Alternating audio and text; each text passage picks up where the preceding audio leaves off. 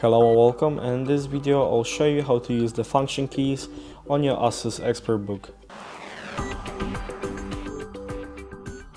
So to use them, do your own research and find out if your keyboard on your laptop has a function lock, which would be indicated by either having a lock icon on the function key or on the escape most likely.